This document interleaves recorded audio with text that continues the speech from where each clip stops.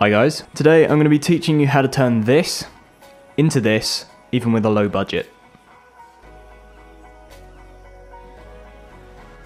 Essentially, making a Launchpad video look good is all to do with the pre-filming setup. Not everything can be edited correctly in post-production. The first thing you notice about this video that is hideously wrong, portrait mode. Don't ever, okay? All you have to do is just turn the phone to the side, make it landscape. And already, it looks better. Now, I'm filming with an iPhone 6 Plus, just for this video at least, so that you can see how to do it with something you might already have. But, obviously Samsung's work as well. I know that the Galaxy Note 7, for example, has very vibrant oranges. Now, I feel this shot needs to be at a slightly higher angle than this. To achieve this angle is pretty simple. All you have to do is mount your phone or camera on a tripod with this extension arm that I've got.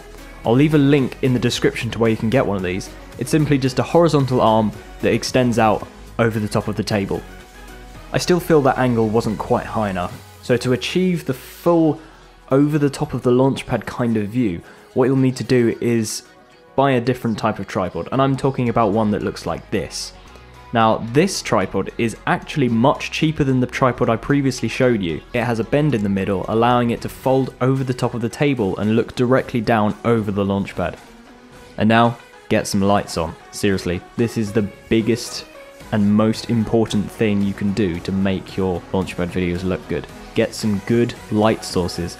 I'll leave a link in the description to where you can get a cheap one on Amazon, but it's still good. Any type of light really, just don't overdo it. The lighting I'm using is two Philips Hue bulbs that are tinted all the way to white to make the video as clean as possible.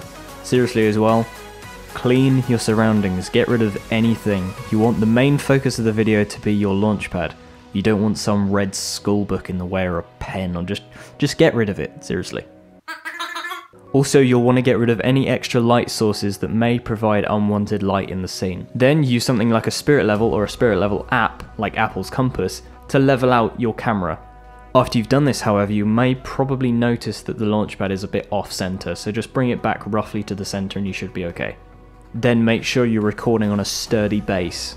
You can sample that if you want, but seriously, record on something solid because you don't want the vibrations from you pressing the Launchpad to go up into your footage. It causes shaky footage, like this.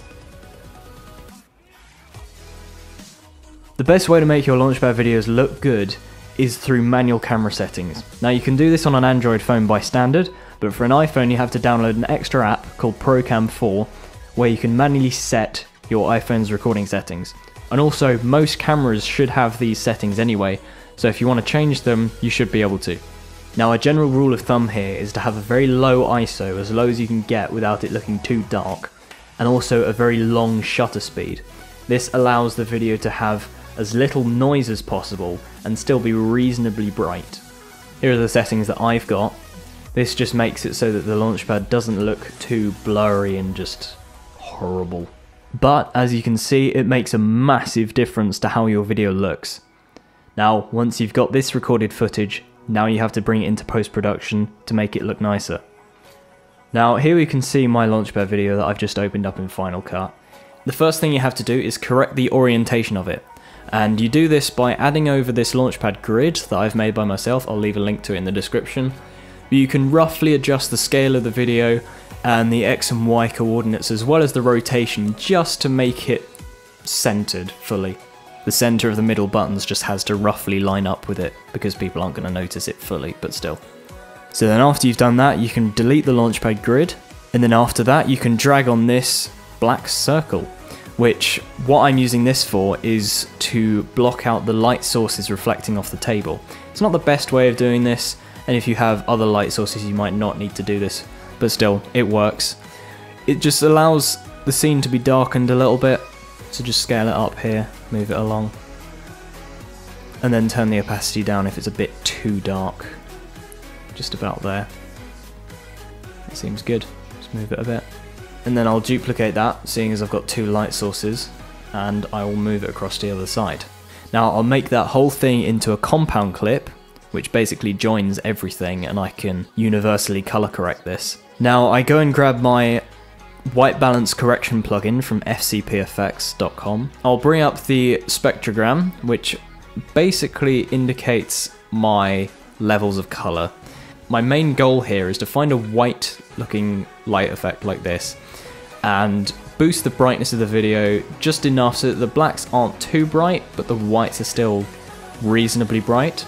Now I might push the blacks up a little bit just to bring up the background, actually bring down the background, and then mess with the brightness a bit until the whites keep going up high, and then I'll start changing the white balance for the individual shadows, midtones and highlights, which allows me to finely tune different parts of the video.